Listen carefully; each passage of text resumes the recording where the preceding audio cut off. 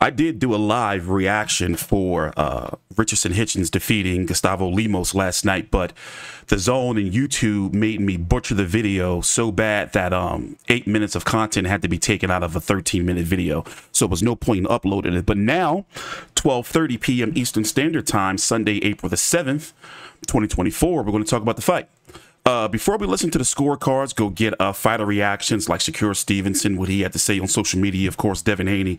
I want to say the Zone needs to adopt what PBC has been doing, and the Zone has done it before with earlier main events, earlier cards for us East Coast people, because this card went until 1 a.m. By the way, I watched the Sky Nicholson fight, fell asleep halfway through the 8-round Galauya 5 fight.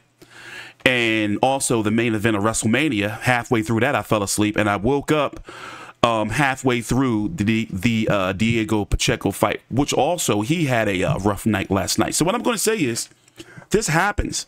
Fighters are going to have bad nights for whatever reason. If I was younger, you know, I've been covering YouTube for fucking 10 years now, man. My fucking God, I've been covering boxing on YouTube for 10 years, 10 plus years.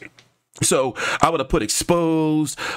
This fighter's not who they think they are, but fighters have bad nights. And right now, Richardson Hitchins was due his.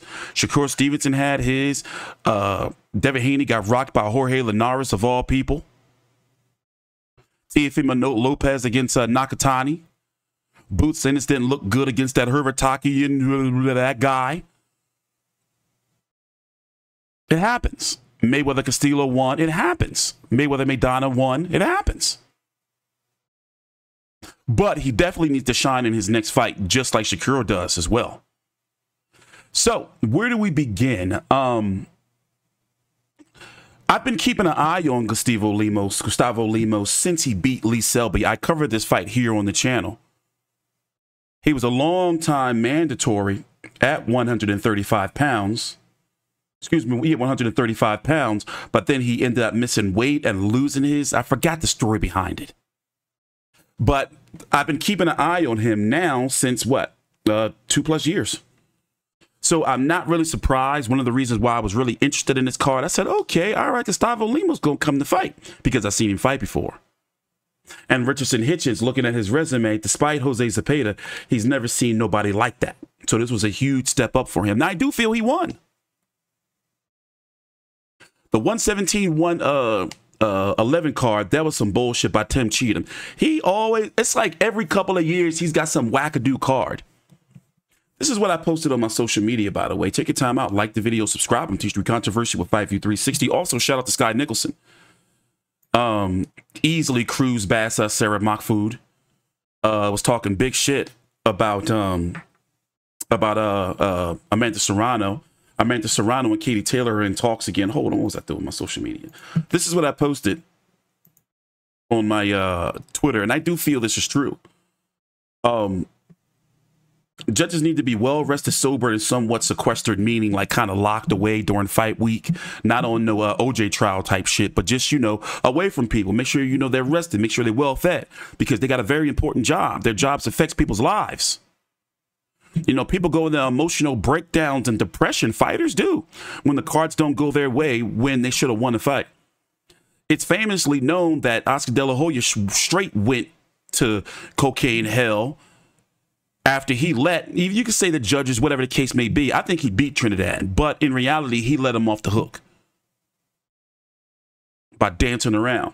So I was at an event years ago at the Barclays Center with and I remember it was the end of the night, and I'm walking and I look like, oh shit, like that's Julie Letterman, because this little like area in Barclays Center where you can get your Lyft or your Uber, and I'm thinking to myself, what if I had a secret envelope with a few $1,000s in it, like, hey, I've heard you've been having some problems, we can make that all go away, make sure my guy wins, let's play more where that came from. And you know, you can easily approach these judges. They're regular people just like us. I'm not saying this is the case last night. I'm not crying corruption, more incompetence. But I'm saying I will not be surprised if some judges are on a take, because they're just so easily acceptable. So let's go listen to the post-fight interview. I wish I could show you clips, but I can't because the zone, you know, for some reason last night they were on my ass. Even though these videos are fair use and can be legally used, they still block it until you beat the copyright restriction, which can take days. And by that time, people don't want to hear about no Richardson Hitchins on YouTube. So let's go listen in. Here's the cards, or them reading the cards. Grab it. This is from my video last night. Tim Cheatham, 117, 111. Whoa. Max DeLuca and Steve Weisfeld both scored this bout 115 to 113. All three for your winner by unanimous decision. He's still undefeated, Richardson Hitchins. 117, 111. The other two you could probably live with, Sergio. Your reaction? Terrible. 117, 111 is a terrible decision. And once again, they always have one judge that just has to ruin a great fight. I can understand 115, 113 either way. I can understand a draw, but I cannot understand 117, 111. That's disrespectful to both these men. So Richardson Hitchins survives Gustavo Lemos. So before we listen to the post-fight interview, I'm not going to say that he's exposed. We've seen guys like... Oh, that was what I was saying last night. I know it's kind of confusing, but what I'm saying right now is live on Sunday. I'm saying this live on Sunday, 12:36 p.m. Eastern Standard Time. This, what you're about to hear now, is what I was saying last night after the fight. But I can't show the visuals because of the copyright. Like Teofimo Lopez, he'd get buzzed by post-fight interview. To win that fight, a close fight throughout. How confident were you when that final bell rang that you had won the fight? I felt like I won the fight unanimously. It was a close fight. I made it close some rounds when I gave him right hands, and you know I stood there and traded with him because my corner kept telling me like the fight is close. But I felt like I was outboxing him, laying the cleanest shots and boxing smart. But he was tough, undefeated, 29-0 in his prime, and he came over here to win. He came in shape. He came to my country to win, and I felt like I won. But you know, he in my country, so they're gonna try to say he got robbed or whatever. It's cool, but I felt like I won easily. It was a good fight though. You've dealt with pressure fighters before. What made his pressure different? He was short. He was real powerful, and you know he was relentless. He wanted to win. So it is what it is. And nobody want to lose their especially somebody 29-0. I was only 17-0. Now I'm 18-0.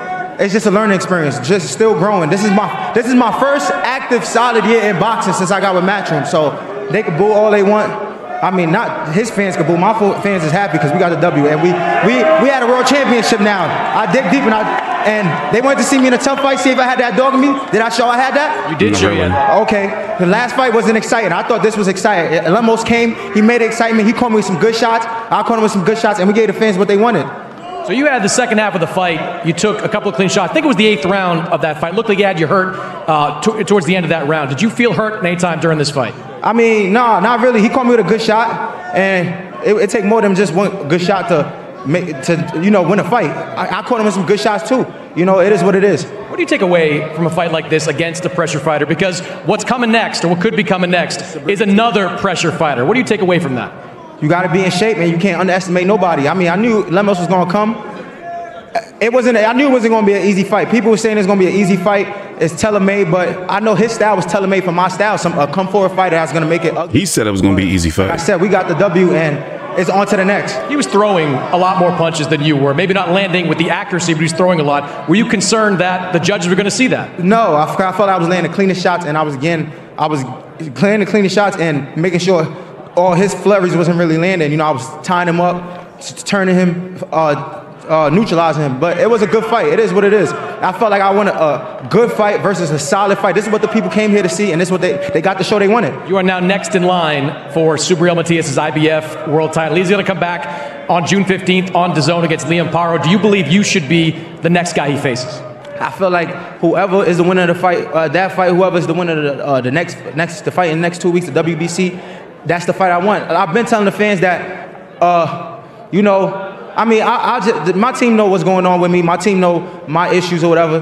We're gonna go back to a drawing board, talk to it as a team. But I felt like I could have definitely put on a better performance, but I knew that tonight I wasn't gonna come in 100%, and I know the reason why. But like I said, I still got it done like a true champion. What was the reason why? I'll talk to my team about it, and maybe next time over coffee or send me to talk about it too.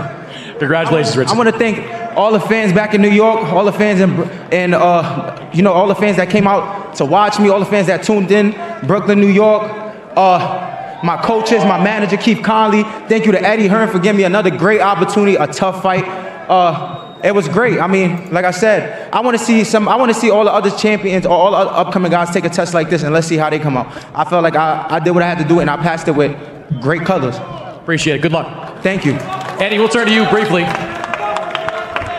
This man's right there in the world title picture, but that was a tough fight. No question about it. How did you see it play out? I thought it was a coming-of-age fight for Richardson Hitchins. You know, the criticism in the past is he's not exciting. He just gave us a brilliant fight in there. Lemos was incredible. I thought it was a very close fight. I think 115, 113 is a good scorecard. 117, 111 is not. That's disconnected from reality. Yep, and sometimes that can, you know, get people riled up. But in a 115, 113 fight, it's a fight that can go either way.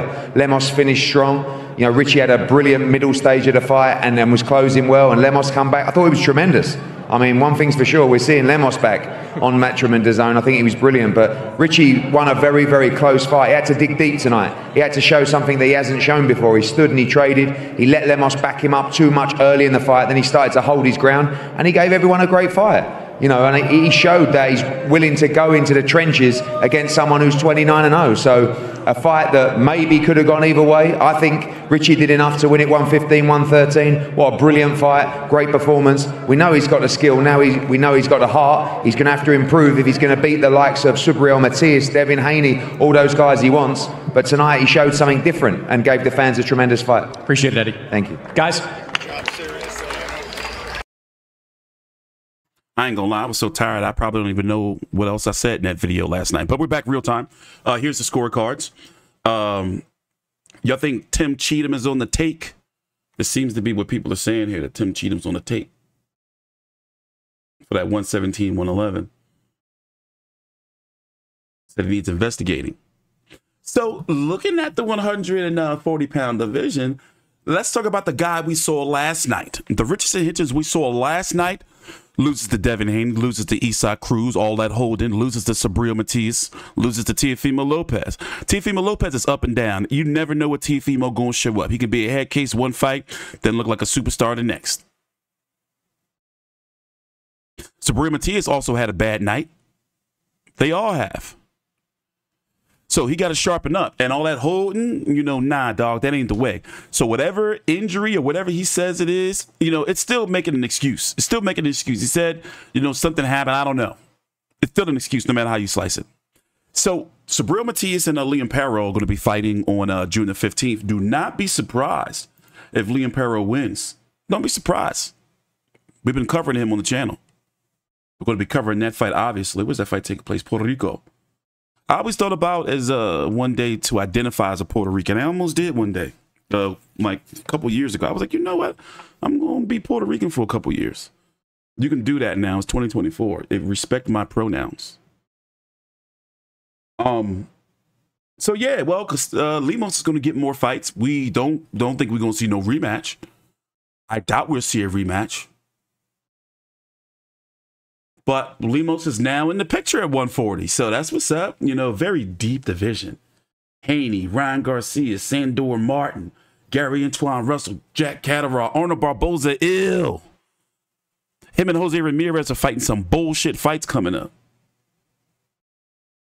Jose Ramirez, which one is fighting? Arnold Barboza is on the undercard of Haney, Ryan Garcia. It's a horrible, horrible card.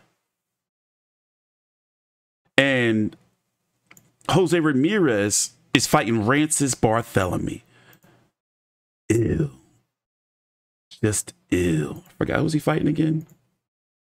Sean McComb. Ew. Come on, mates. Got to get it together. With that being said, Hitchins is being slaughtered on social media. But I don't think he lost the fight. I think the right man won 115, 113. But it's one of those 115, 113s that I would have been like, all right, if Lemos would have won, I'd be like, all right, cool. You know, it could have went either way to me, man. With that being said, take your time out. Like the video, subscribe, follow me on Twitter. As you can see right here, where am I at TstreeT Controversy. And on to next week's fights. What we got coming up next week? Jared Anderson versus forgot how to pronounce the guy's name, and also F.A. Jogba returns.